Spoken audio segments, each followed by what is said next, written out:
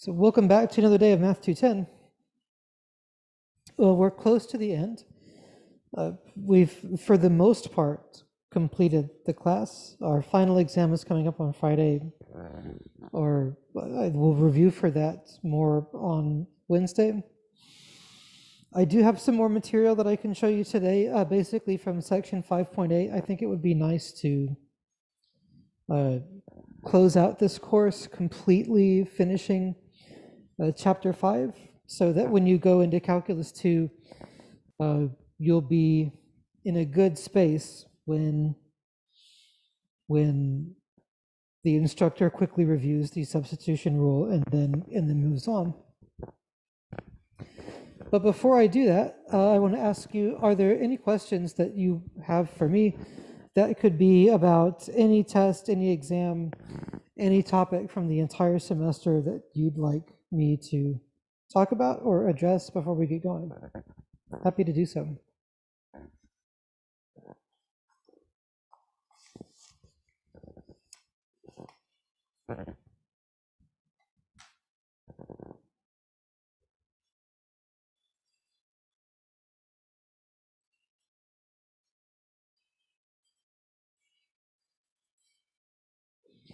Hearing no questions for the moment, I'll give you some new material. Test grades, yeah, by Wednesday for sure.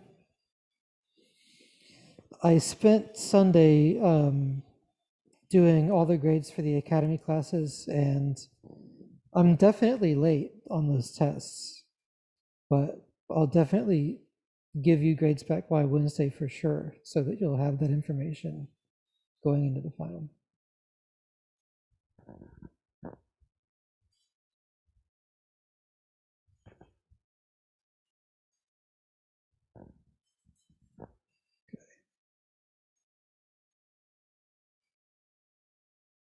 And we'll do a quick attendance mark so I don't forget later on.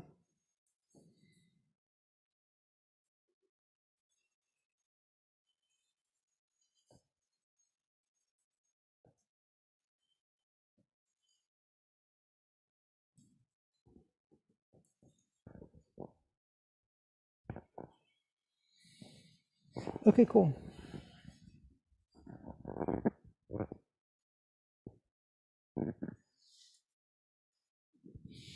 Right, so I just want to make clear a few further integral formulas that are consequences of things that we already know, but we haven't like formally talked about them. And this first one is actually pretty cool, and it also solves a mystery that we talked about earlier on in the course. So that is to say, when I introduced the number e earlier on in the course, I didn't give you a formal definition for it. I just kind of explained it a little bit. I did mention a little bit of the historical context. I'm not going to continue historical context, but I will give you a way to define natural log and e to the x from very first principles. And I can do that with integrals, and it's kind of a cool perspective. So I definitely want to share that with you now. And so it starts with the following thing. So if I want to do the integral from a to b of 1 over x dx, and 1 over x is continuous function as long as x is not equal to 0. So if I pick like positive numbers, then this will work. Or if both a and b are negative, then this will work. But let's just say they're positive for now. And I would like you to please calculate this integral. Please take 15 seconds or so. You see that on the exam. What's your answer going to be?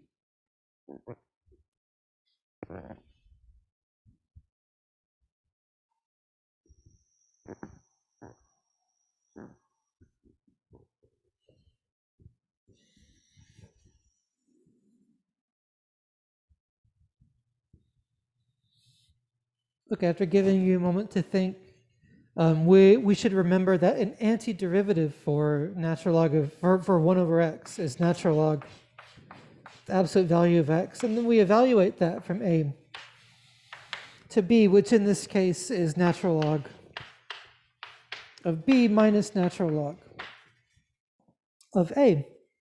And then using those logarithm rules, this is going to be equal to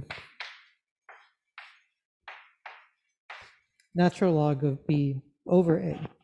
So in other words, the integral of 1 over x from a to b is the natural log of b over a.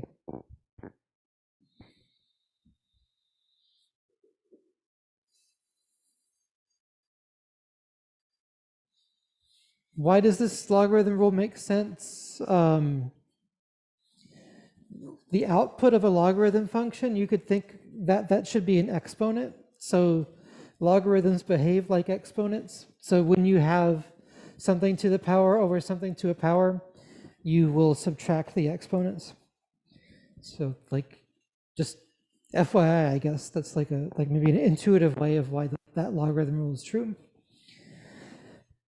Of course, there's formal ways to show it, but that's, the purpose of today's lecture is not to explain the logarithm rules.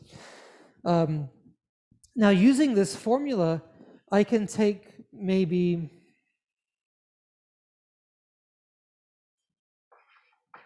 a equal to 1 and b equal to some unspecified number x, with like some fixed but arbitrary constant x. And so then I can look at the integral from 1 to x of 1 over t dt. And so what is this doing? Like if you graph 1 over t, and here's t equals 1, maybe you've picked some other number x. What this function is that I'm drawing here, it's maybe like a capital F of x, this area under the curve function. What this function is for any input x, it's going to give you the area under the curve 1 over x from 1 to x. And in fact, we have a formula for it. The answer is natural log of x over 1.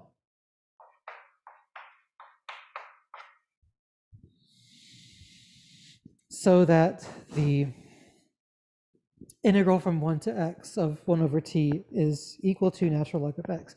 And that shouldn't surprise you, because by fundamental theorem of calculus part 2,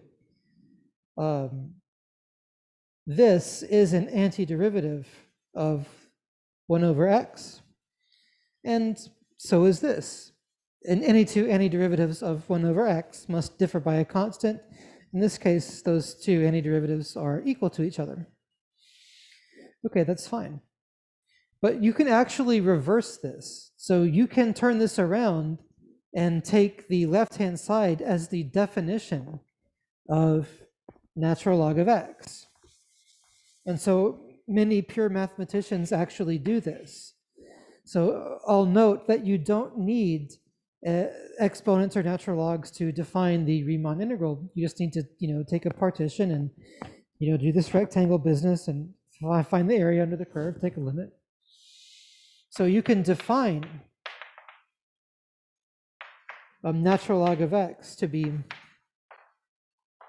this integral, this area under the curve, 1 over t dt. You can literally take that to be your definition. And this is an increasing function. It's easy to see that it's increasing from the picture, because if you increase x to some bigger number x1, then what you're doing is you're adding more area to it. So the value of the function is getting bigger. And every function every function on the real numbers that's increasing will have an inverse. And so you could then define e to the x to be the inverse of natural log. So once you have the machinery to take, to define like what is an integral, you can like define these concepts really, really nicely. Here's straightforwardly the definition of natural log, and then e to the x would be the inverse of that. And then it's actually, we were talking about those logarithm rules. Like, it's actually kind of a fun game, or kind of an interesting thing to derive the logarithm rules, starting with only this definition. In pre-calculus or in high school, what you would do is you would talk about exponents of like whole numbers or integers. Then you would sort of gloss over the fact that the exponent could be any real number. Usually you illustrate those exponent rules for just the whole number case. And then you might use that to get logarithm rules from it. But it's an interesting proposition to actually take this formal definition and then derive those rules from the formal definition. Again, that's not the point of this lecture, but like I point that out to you, and if you go look that up, if you write it out for me, I'll definitely give you some extra credit. I think it's interesting. If you think it's interesting too, then get in touch. So at least that solves the mystery of like what's natural log. Oh, and by the way, so how do you define e then? That would be like taking x equal to 1 in this equation, or it would be like taking x equal to e in this equation. Well,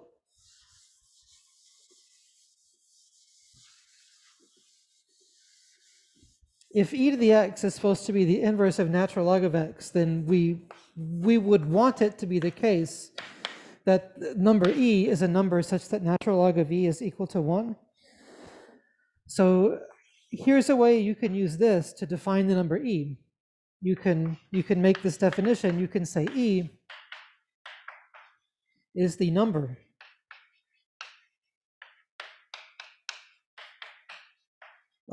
such that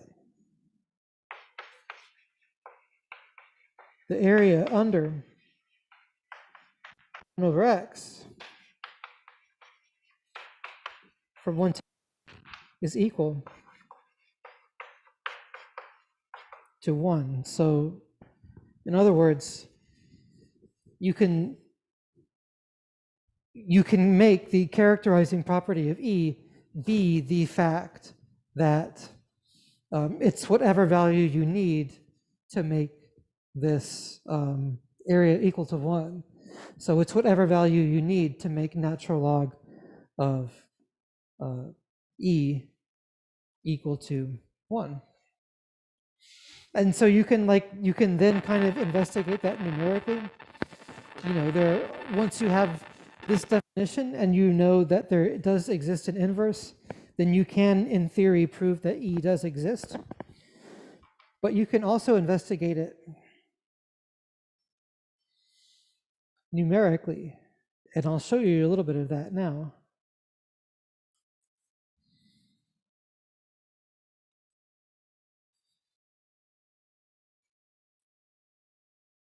Like I can go to Desmos and I can look at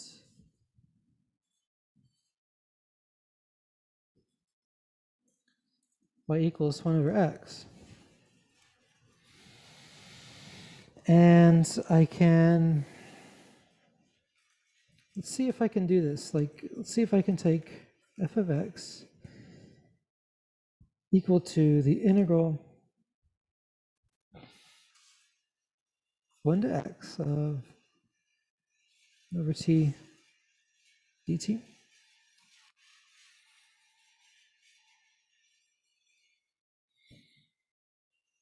So I want to pick a number x that makes this blue function equal to 1. So I can just sort of slide around. And I kind of just look at the x value that I get when the y value is equal to 1. And my finger's too big to do it exactly, but I'm getting, roughly 2.73. And if I look at the, standard value of E, 2.71828, so out to 2 decimal places, it'd be like 2.72. And so I had 2.73, but I also didn't quite have the right Y value either. So that's, I hope,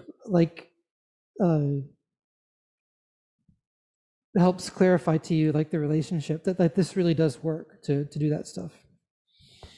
Oh, and by the way, this blue function should look familiar, right? So what if I graph y equals natural log of x? It's the same.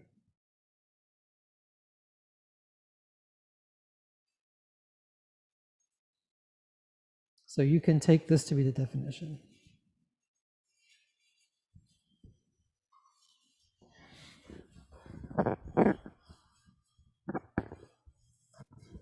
Switching gears a little bit.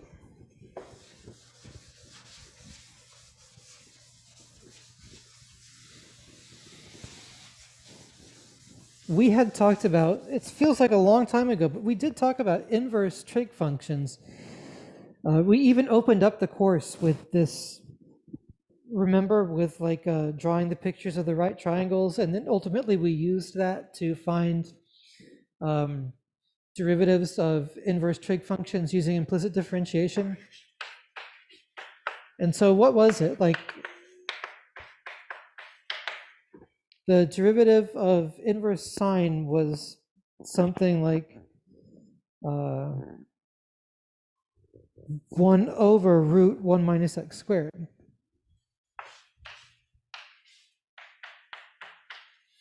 And so you can turn this into an integral formula, like the antiderivative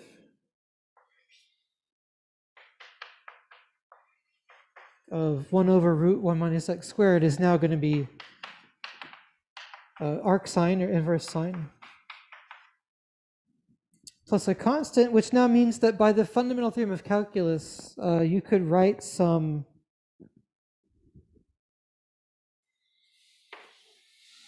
well, I'll phrase it like this. So let's take the integral from 0 to x of 1 over square root 1 minus t squared dt. So using this information, please fill in the right-hand side of the equation. So take a minute. Please fill in the right-hand side of the equation. What do you get?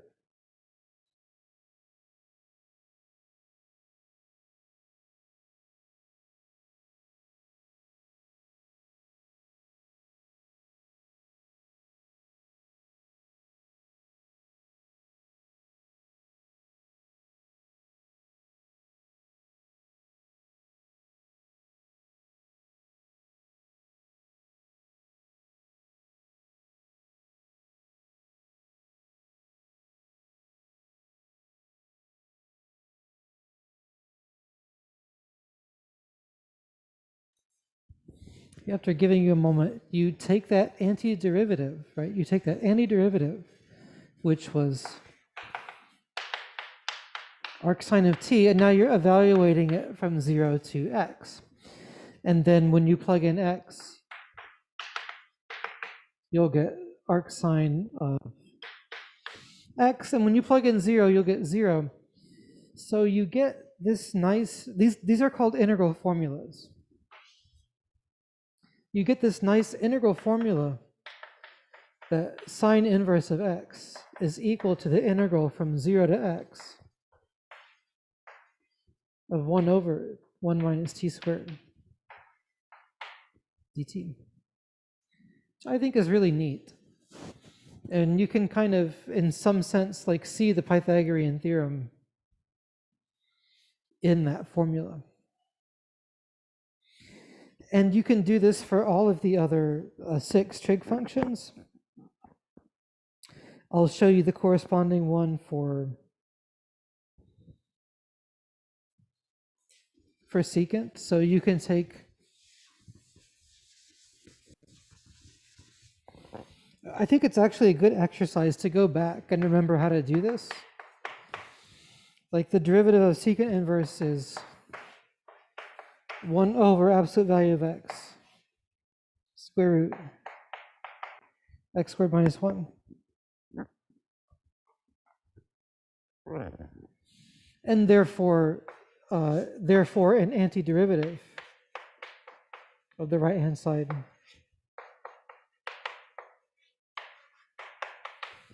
is equal to secant inverse of x plus c, and therefore the corresponding integral formula would be that the integral from 0 to x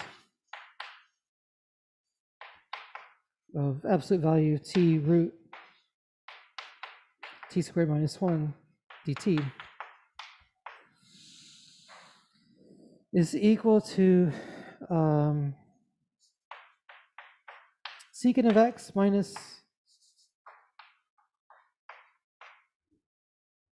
secant of 0. Secant is what? Is secant of 0 equal to 0? Secant is like 1 over cosine, so and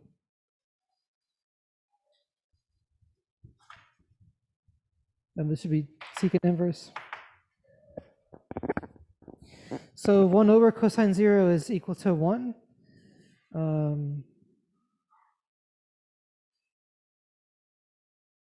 Maybe we should be integrating this from 1 to x.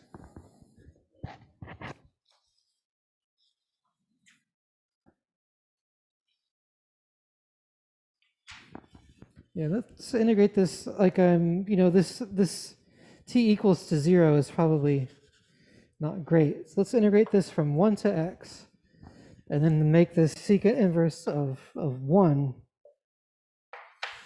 And I think this should be equal to 0. Because secant of 0 is equal to 1, so secant inverse of 1 should be equal to 0. That's what I get for not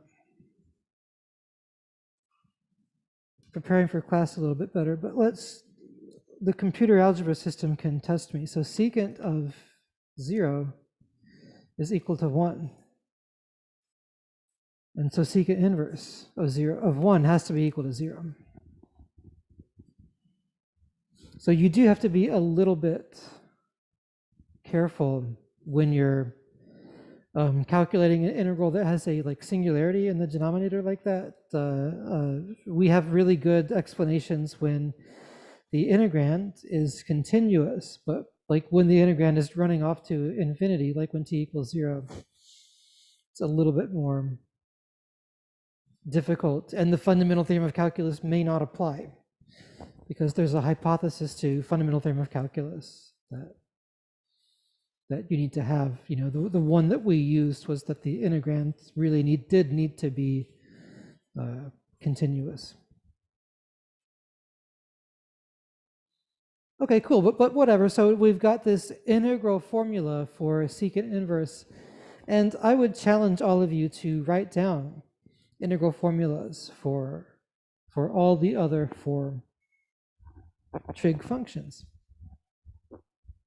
And I would also challenge you, as you're reviewing, to make sure that you can complete or demonstrate, not just memorize the formulas, but demonstrate why it's true. The derivatives of sine inverse x, tangent inverse x, secant inverse x, whatever, for all 3 of them. There's a list of those derivatives on page 347 in your book.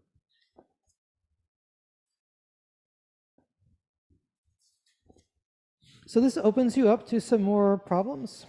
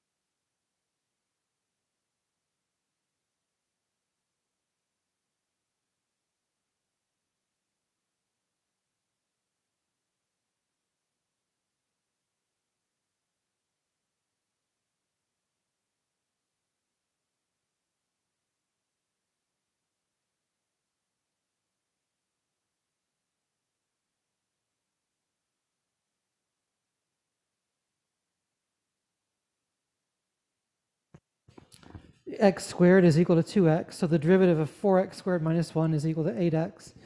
So you might be able to use a substitution rule there.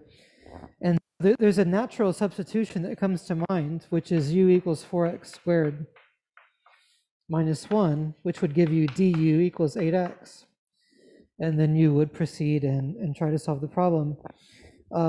Let's circle back to that. When you're doing substitution rule, of course, you can do any substitution you want, and it's an open question whether it'll make your problem easier or not.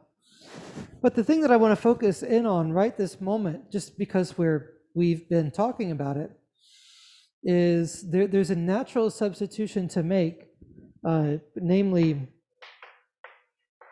u equals 2x, because then this becomes like 4 times x squared is equal to 2x quantity squared, isn't it? So this would become u squared minus 1, and the 1 over x will be taken over by, well, what'll happen to the 1 over x? I don't know, maybe nothing. Well, let's see what happens. So if I take u equals 2x, and du would then be equal to 2 times dx, it's derivative. Yeah, so what happens here, when I do this substitution with bounds means I should be going from u of 1 over root 2 to u of 1, and then 1 over x times square root of u squared minus 1, and then dx becomes 1/2 du, so 1/2 du. Of course, I've got mixed variables in there. That's bad. So like, how do I account for the x? Well, definitely, since I've got linear equation here, if u is 2x, x is u over 2. So I'm going to rewrite this as x equals u over 2. I'm going to pull the 2 out, giving me 1/4 instead of 1/2, and I'll get 1 over u square root u squared minus 1 du. And looking at the bounds, so this would now be what? U of 1 over root 2 becomes 2 over root 2.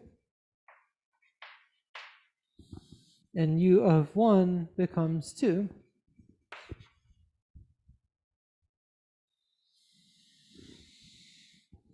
And you might think that this does not so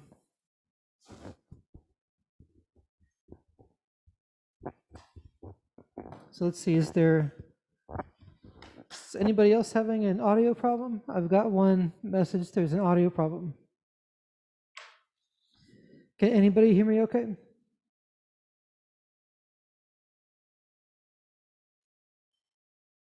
Okay, looks like it's working now.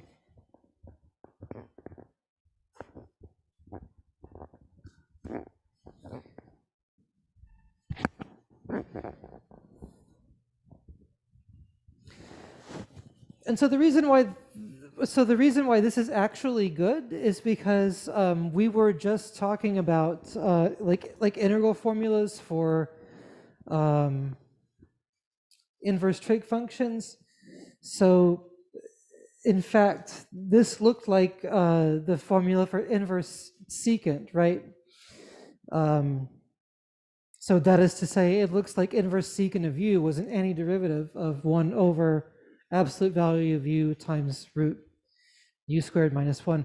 Of course, when you're going from 2 over root 2 to 2, you're in a region where u is positive anyway, so u is of course equal to its own absolute value in that case, and your answer there can be 1/4 times secant inverse of u evaluated from 2 over root 2. So I wrote down secant squared, but I meant to write down secant inverse, excuse me. So this is going to be like 1/4 secant inverse of 2 minus secant inverse of 2 over root 2.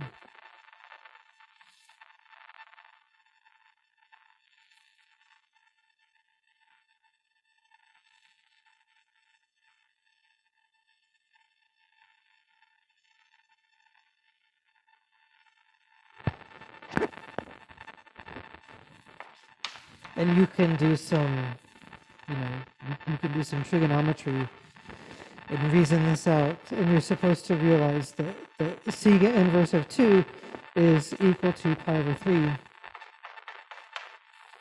And secant inverse of 2 root 2 is equal to pi over 4.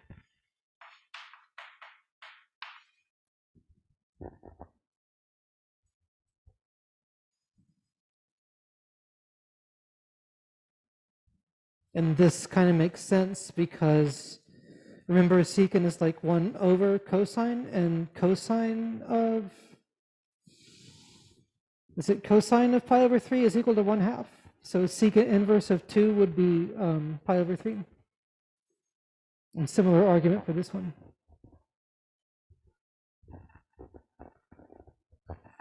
Okay, let me restart the audio.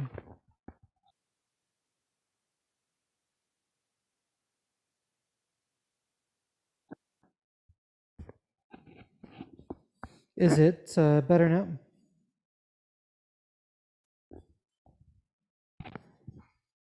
Okay, cool. Yeah, this microphone may be, yeah, here's the microphone. It may be kind of giving up on me. So I'll try to find another solution for Wednesday.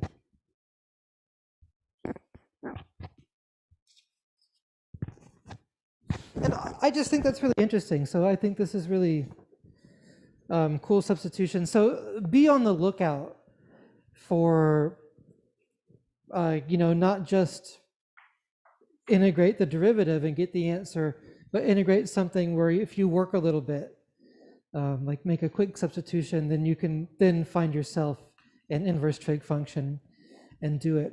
But what about, so there was our answer, 1/4 pi over 3 minus pi over 4. What about this other substitution?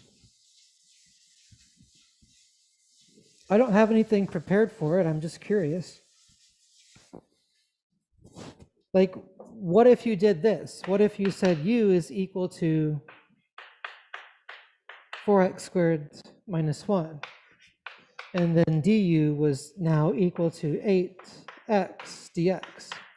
Like, nothing stops you from doing that. The substitution rule doesn't tell you what you can and can't do. So you would go from u of 1 over root 2 to u over 1, like whatever that is, and then you're doing 1 over, I'll leave the x like it is for now, and this is square root of u. And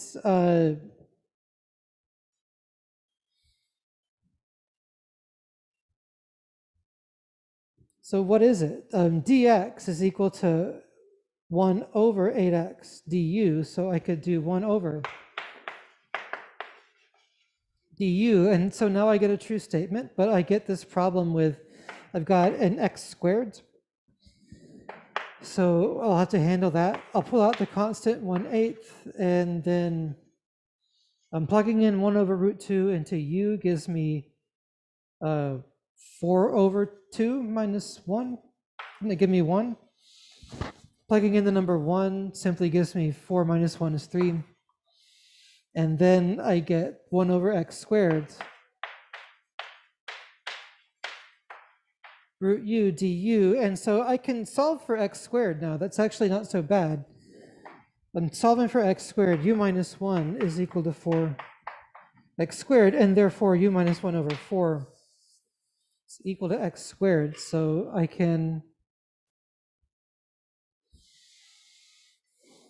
do something like 1/8, 1 to 3, 1 over u minus 1 over 4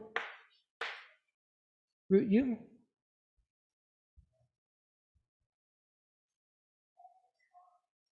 And multiply it. So this 1 over 4 is the same thing as multiplying by 4. So I can change that to 4 over 8. So it's now back to 1/2 integral from 1 to 3, 1 over u root u minus root u. So this is now 1/2 integral from 1 to 3. U times root u is like u to the 3/2. So minus u to the 1/2. So I get this integral, which is totally valid. It's equal to what I started with.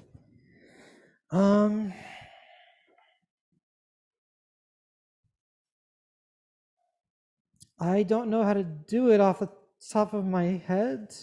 Well, actually, I mean, I have an idea. I could probably use another substitution, like w equals u to the 1/2, and then try to do partial fractions. It's like another technique, but like it's just like more and more work, and it's not clear whether it'll work out. So that's just maybe like a cautionary tale that like you can try lots of different things, but you're not guaranteed to just have a pleasant time. Although this looks sort of pretty enough to me that I can't imagine that you wouldn't eventually be able to do it with more integration techniques.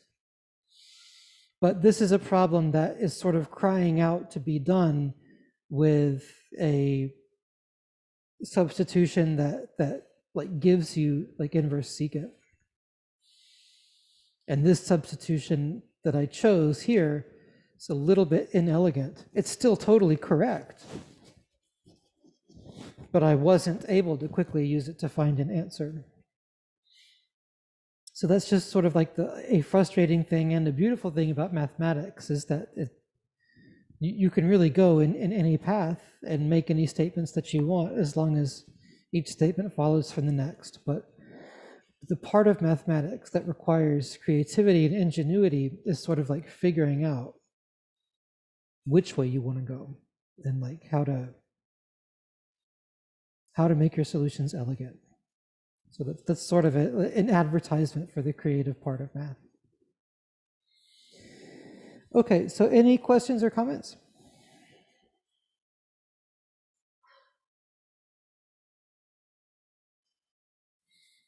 All right, the last thing that I want to do today.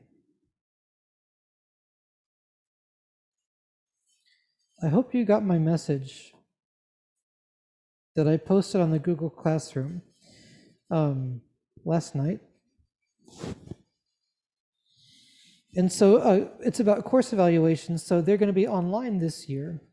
And I posted a link on the Google Classroom. And I'll just put it here for you.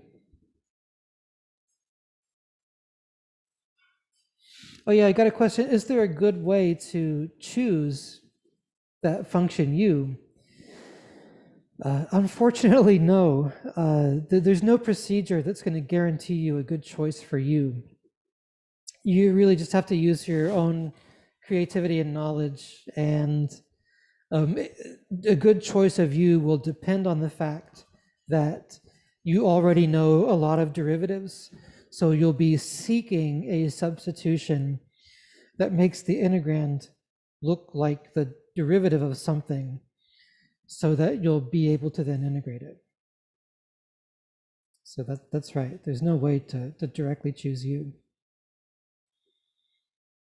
So here's that link for course evaluations that you can also find on the Google Classroom. And so I'm going to set aside 10 minutes of class time today for you to click on that link and fill out your evaluation for the course. So after you click on the link, you will select Math 210, that's Calculus 1, that's our course, and then you'll fill out the corresponding questions. It should take 5 to 10 minutes. Of course, you can do this anytime, but we love to see 100% participation. And the reason for that is if you get 100% of your students participating, then you know that you haven't left any voices out. And we really don't want to leave any voices out. We want everyone to be heard. So I hope that you'll all take some time to fill out the course evaluation. And I invite you to take the time right now to um, to do that. If there's any technical problems with filling out the form, unfortunately, I can't directly help you with that. That would somehow be a conflict of interest. But if there's any problems filling out the form, I invite you to contact the registrar's office, like academic affairs. So, you know, Peter Long or Heidi or Susan Miller will help you out there. But I've clicked on it myself, and hopefully you can just click on it and answer the questions, and there will be no problem. So any final questions, comments, anything at all? All right, so I'll leave you to fill out that review, and I'll come back on Wednesday prepared to do a review of the course for you. And you can help me out by thinking of your own questions, anything that's troubling you mathematically, any questions at all, you are welcome to ask them, and we will discuss those questions, and I'll answer them to my best of my ability. Then we'll do our synchronous final exam from 12 p.m. to 2 p.m. on Friday. So we're close to the end, everybody. Thank you for your time and attention as usual, and have a great day.